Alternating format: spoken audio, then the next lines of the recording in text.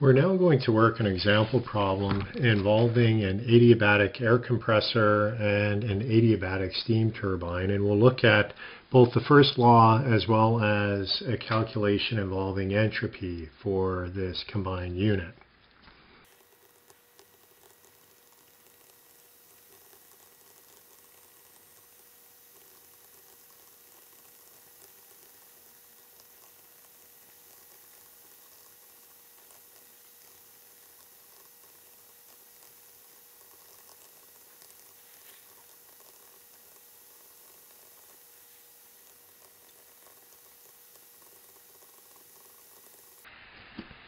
So there's a description of the example problem that we're going to work. What we have are two different systems. We have a compressor and we have a turbine. So the air compressor, and it's being driven by an adiabatic. Notice that it's adiabatic. So you got to look for keywords whenever you're solving these problems. It's being driven by an adiabatic steam turbine. So here the keyword is adiabatic and adiabatic. Looking for properties, we have information here and the rate, and it exits at 10 kPa and a quality of 0.92. That's for the steam. And then the air enters at 98 kPa, 295 at a rate of 10 kilograms per second and exits at 1 MPa and 550 K. So there we have the information. We're looking for two things. One is what is the net power to the generator. We have a coupled compressor and turbine. And also, what is the entropy generation for this process? So what I'm going to do, I'm going to draw out a little diagram that will help keep things a little straighter, because it's a rather complex problem. So it's not a difficult problem, it's just a little complex. So here we have our air compressor, and what it is being fed by is 98 kPa air, 295 Kelvin, mass flow rate 10 kilograms per second. And what I'm going to do, I'm going to write state information on this diagram here. It's adiabatic. That tells us Q dot is equal to 0. And then the air leaves, and I'll call this state 2, at 1 megapascals and 550 Kelvin. Now we have a different system that the air compressor is hooked up to. It's mechanically coupled to a steam turbine. And the steam turbine is also mechanically coupled to a generator. So what the steam turbine is doing is it is taking some of its work that is being performed, and some of it is going there, and some of it is going there. And so what we need to do is find out the difference or the quantities of those, and then we can estimate one of the things that they want us to look for. But here what we have, this is a steam turbine, and we have air coming in. I'll call this state 3. Be careful here because this is a different working fluid from what we looked at with the air flow. So don't get them mixed up. 500 degrees C. And we're told that it exits a little on the wet side. So that means that we have water droplets starting to form because our quality is 0.92.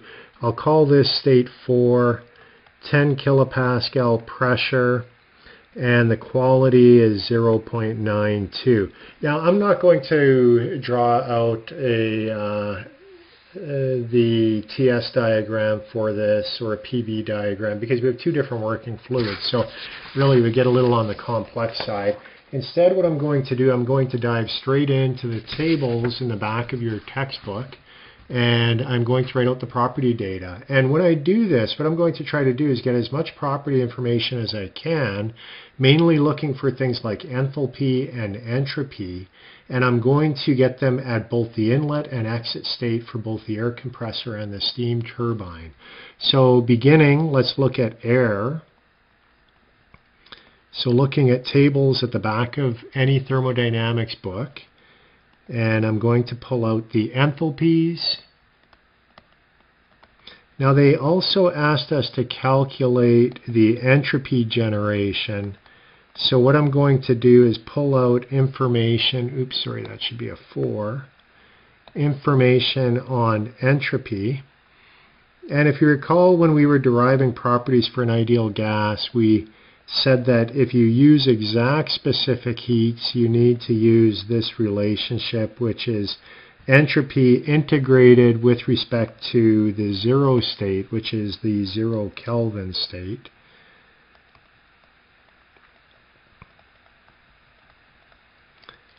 And then for steam, we go into the steam tables. And we're beginning, they say that at the end of the process we have a quality of 0.92, so that would tell me that we're starting off, let's see, we would be superheated. And you can figure that out when you look on the tables, but anyways, H3,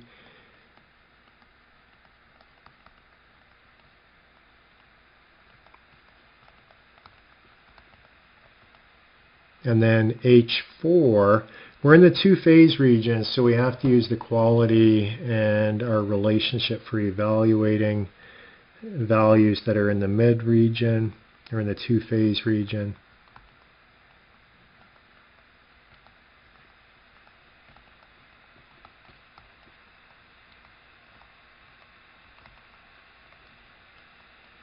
And then S4 out of the steam tables, again we're in the two-phase region.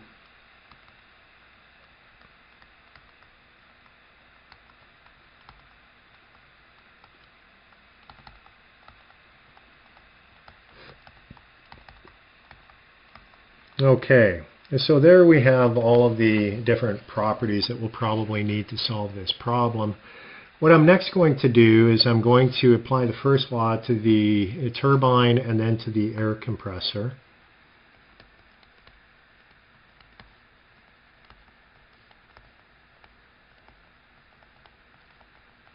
So writing out the first law.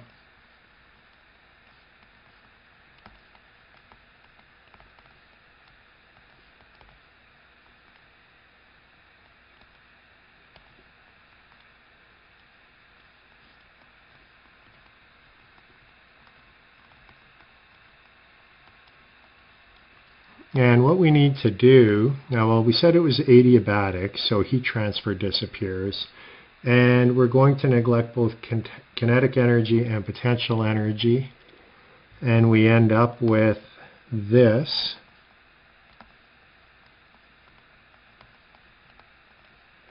Which we can plug in our values and evaluate the work out of the turbine.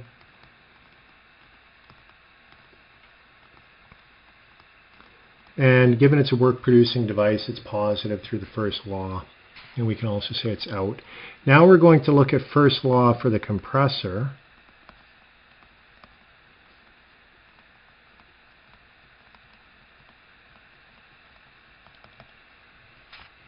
Again, writing out the first law.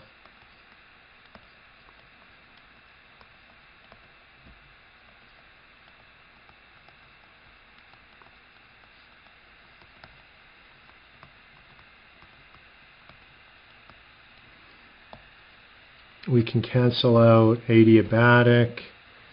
There's no kinetic energy and no potential energy. We're left with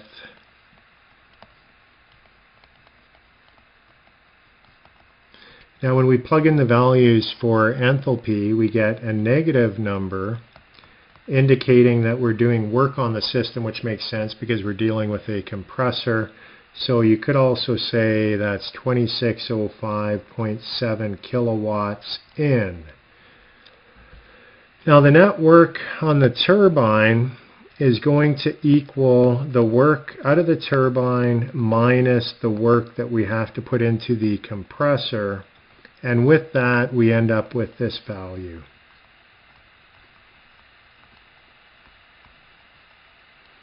So that is the answer to the first part of the problem.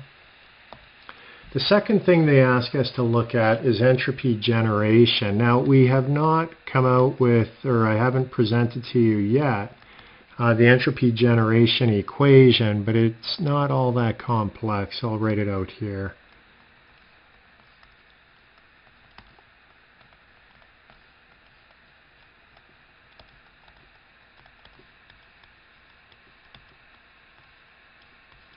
Sometimes the most complex part is figuring out where the heat flow is going in this last term.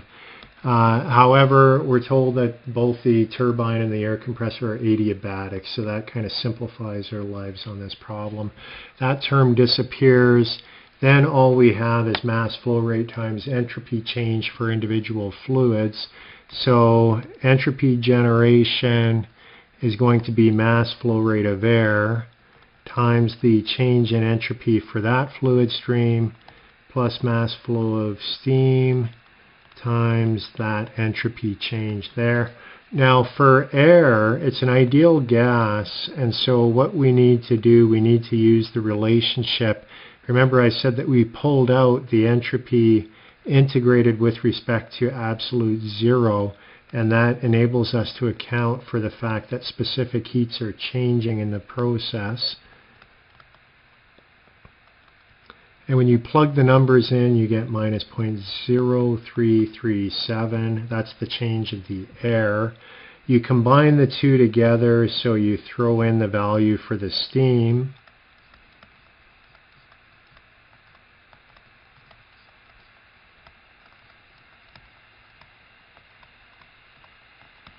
And when you do all of that, you get the entropy generation rate being 26.8705 kilowatts per Kelvin. So that is the answer to the second part of the problem. And that concludes this particular example problem as well as this lecture. Thank you very much.